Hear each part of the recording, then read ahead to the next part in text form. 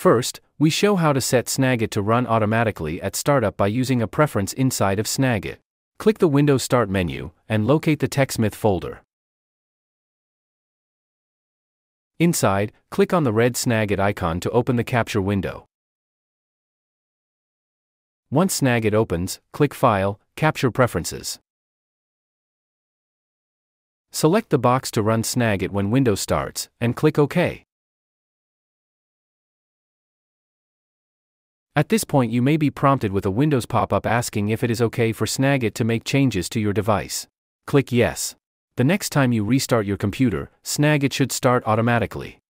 Here is another way to have Snagit run automatically at startup. Click the Windows Start menu, and locate the TechSmith folder.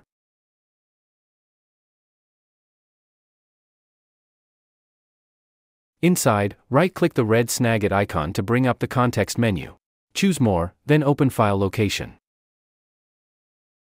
A Windows Explorer window opens showing some shortcuts. Right-click the red Snagit shortcut and choose Copy. Now, click into the address bar and press Backspace to clear it. Now type shell, startup, and press Enter. The Windows Startup folder opens, and you may see some other application icons already here. Right-click in this folder and choose Paste to paste the Snagit shortcut. Once complete, Snagit should start automatically the next time you start Windows.